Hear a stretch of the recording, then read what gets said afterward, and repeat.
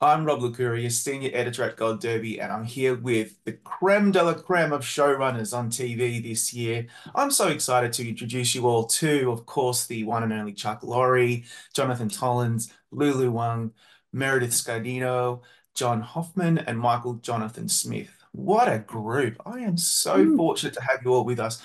Let's talk show running, everybody. That's what I really want to get to the nitty-gritty of show running. And my first question, and I'm going to go straight to Chuck Lorre first. My first question is this. Steve Jobs once said there's a tremendous amount of craftsmanship between a great idea and a great product. There's so much that happens between the idea and the end product. So that's good show running, isn't it? Good show running is being a problem solver and is being someone who collaborates and hones the product until the very last second and it never ever stops. Would you agree? Yes, I would. The end. No.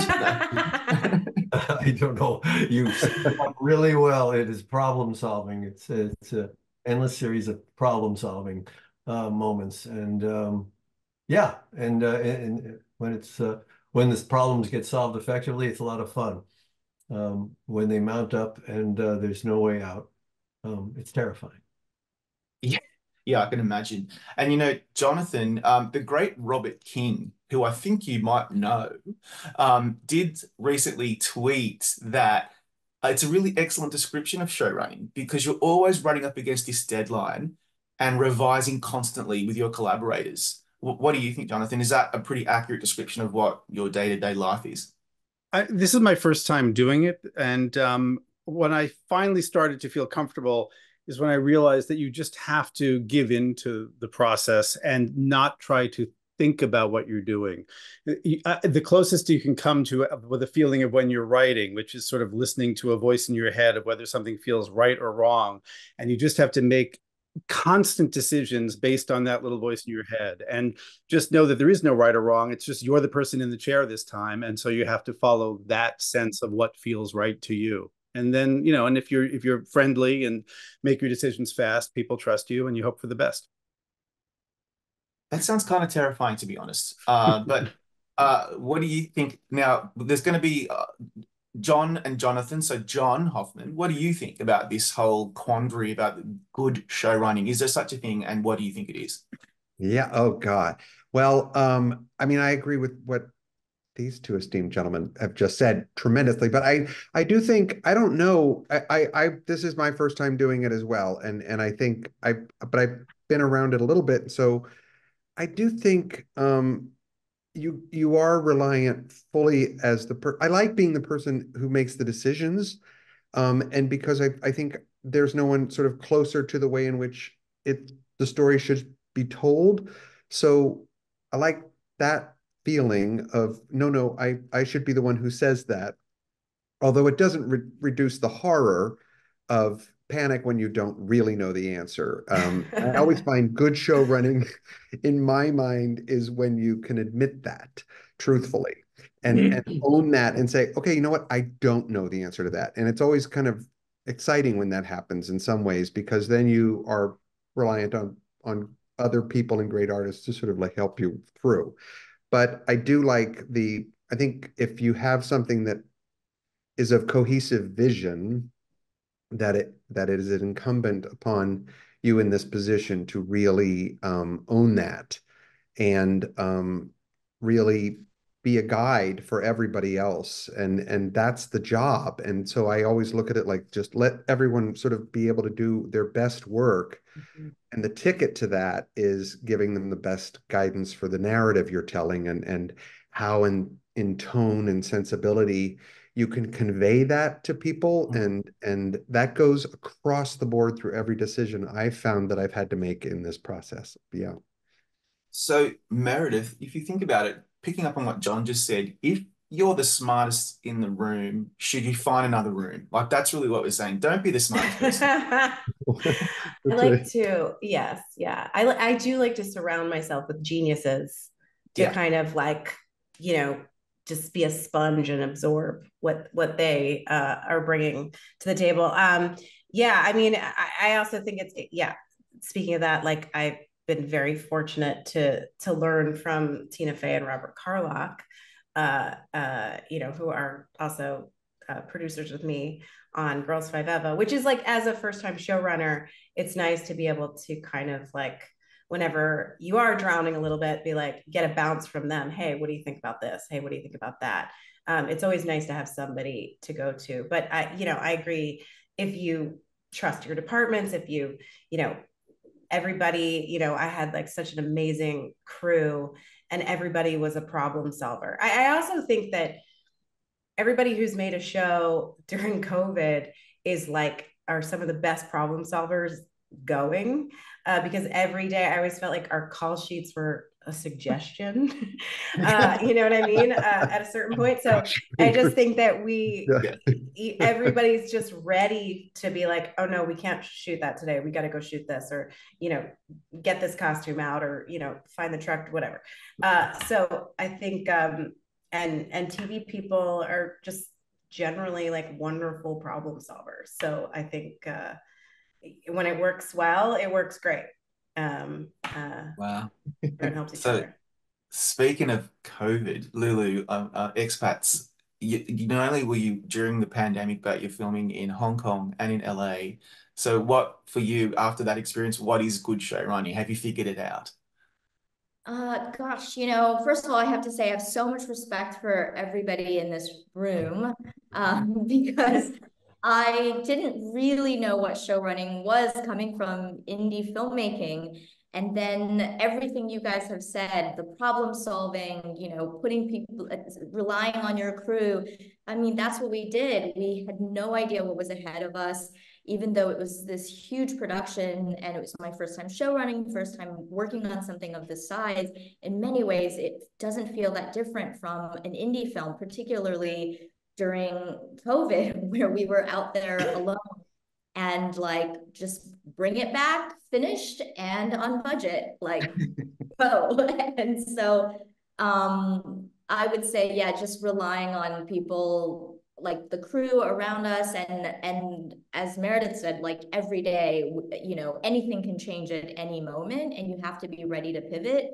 And shooting in a foreign country where locking locations is not the most easy thing, because it's not like a commonly, they don't support a lot of productions, and so it was really impossible to even get locations, and then having to pivot. So all of that is incredible, and I don't know how you all do it season after season. Yeah, it's crazy. And then I was thinking, like, for example, Jonathan, back in the day, The Good Wife was like 22 episodes a season. Now we have shows where things are much tighter, and you might have 7, 8, 9, 10 at the max, I would say. It's a very different proposition, Jonathan. But then I was then wondering, okay, so you still only have, say, 10 episodes, but you must have moments where it's a complete nightmare. Something's hit you really hard. And so I'm wondering, what is a showrunner's worst nightmare, and what keeps you up at night? We did 9 new episodes this year because of the strike, but we're about to go into a full season. Really? A real old-fashioned, and I've only done that once as a producer. I was on the first season of Queer as Folk a generation ago.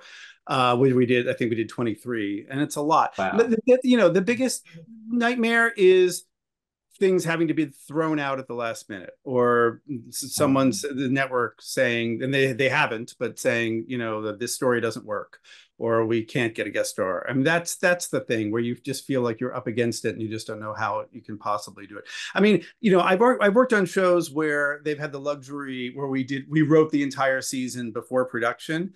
Where the job is hard is when you're writing and you're in production at the same time. You just never feel like there are enough hours in the day.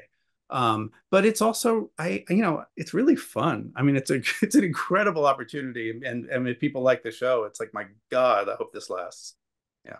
Yeah. Let's put it into context. I mean, it's a first world problem, of course. Yeah. And none of you would be doing this if you didn't find enjoyment out of it. But surely there has to be moments where, Chuck, for example, like, you're currently, I think, in season 2 of Bookie, and you've been doing this for a very long time. And do you still have moments where something will happen on set, or something will happen during production that just keeps you up at night?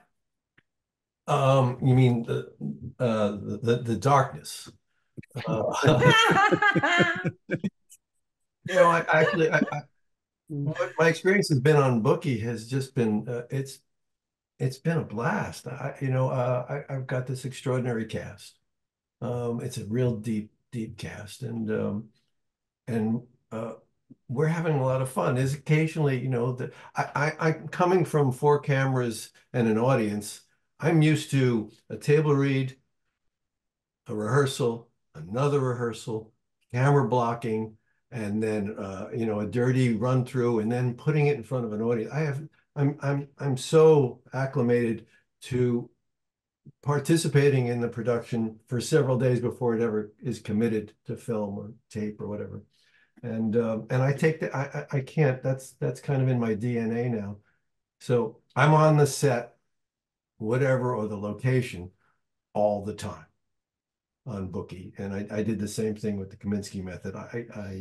Without those rehearsals, I don't know how you can polish material. I don't know how you can spot problems unless you're there. Yeah.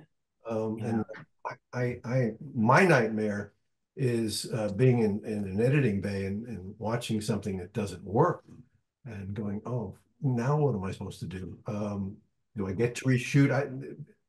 That's the nightmare. So by being on set, being on the location and watching something not work and then fixing it, doing whatever we can to either fix it or cut it or something, but not just shoot it because we wrote it. I don't know how any other way to say it, but every script that I write or I co-write or whatever, it's about 30% of it that sucks. It's just wrong. And I can't see it. And the nightmare is I can't see it until it's on its feet. And then it's vividly wrong. And so for me, the secret, the magic is in having the opportunity to fix it, and not shoot it just because you wrote it. Shoot it because it's good, and don't be sitting in an editing bay going, Jesus, what have we done? Wow. That's a really interesting insight. I never really thought of it that way, but you are constantly honing it and chiseling it down to what is the closest thing in your mind to perfection throughout the whole process. That's pretty much accurate, isn't it, Michael? Yeah, I mean, you're constantly rewriting, you're constantly changing, you're constantly, especially like for the show I work on, it's a very VFX heavy show. So you're constantly like, oh, that stunt didn't work. So how do we fix it with the shots that we do have? And how do you tape it together and try to get it Wow. cohesive, in post? And so much of it is, like we had a car. I mean, you should add cars to that thing of like, don't work with children and pets. Because cars are just like a pain in the ass.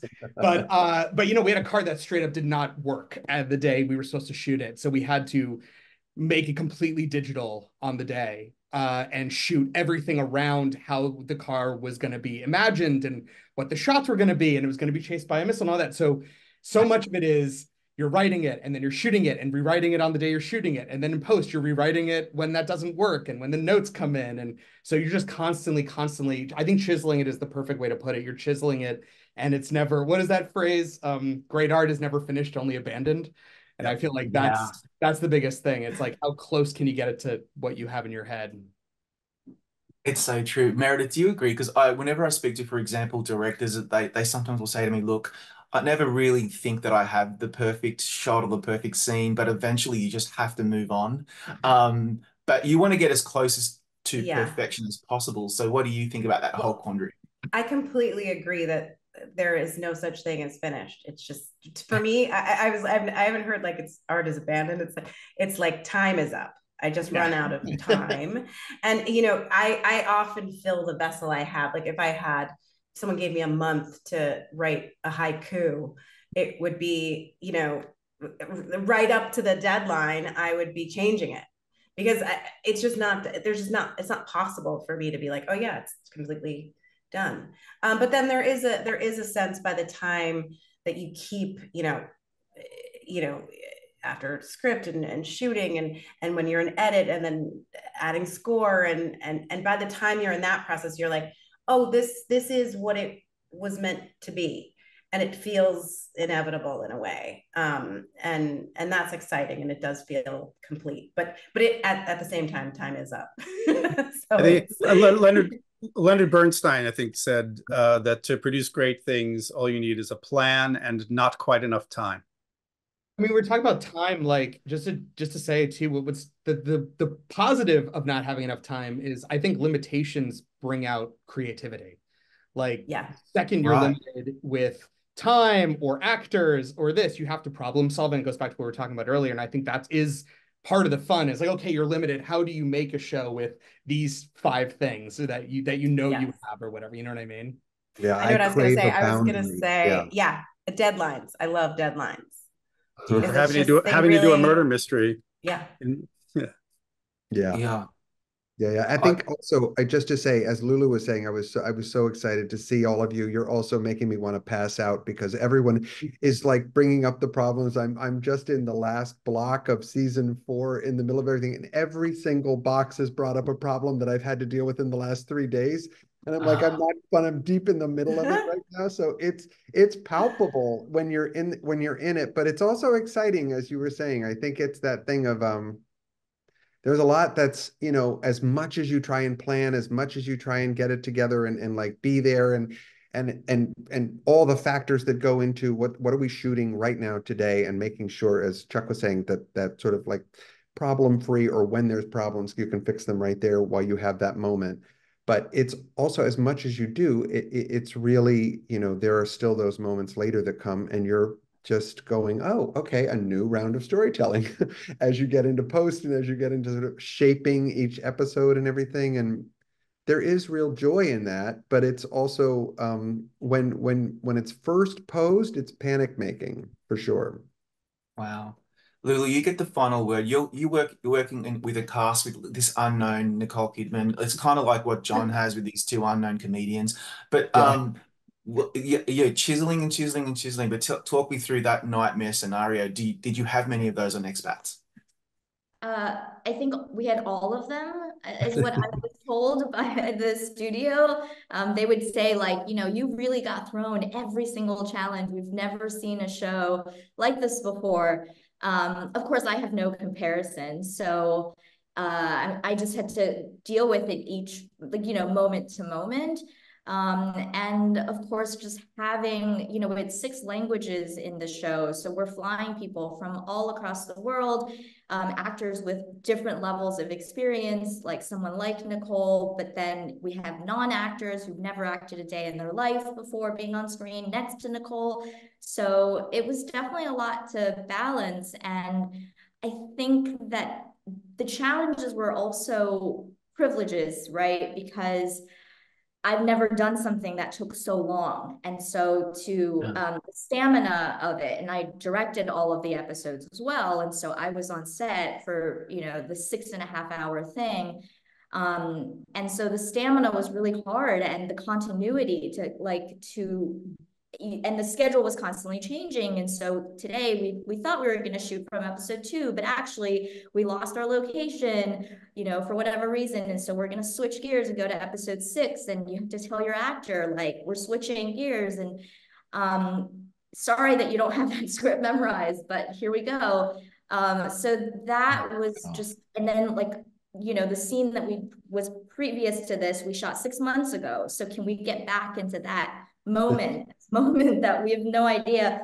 So it was a lot of that. But the great thing too, is you guys are talking about chiseling, which, I've never had this experience, is that if there is a problem and I see it in the edit, I can go, well, what haven't we shot yet that we could fix? Like, we can't fix what we've already shot, but there's so many opportunities. Can we set it up differently so it makes this moment play better? Like, what are we missing? So yes, the rewriting can be hard, but it also is such a great opportunity to keep making it better and better. And you do have a longer period of time, as opposed to a film, you shoot for 26 days and then this is what you have and that's it.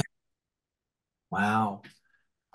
And yet, see, we hear about the sausage being made behind the curtain, so to speak, and then we get to watch these amazing shows on TV, and we're none the wiser. It's like as if you just clicked your fingers and it was all just put out for the audience. On that note, everybody, thank you so much for your insight today on this panel, and congratulations to all of you on some really impressive work this season.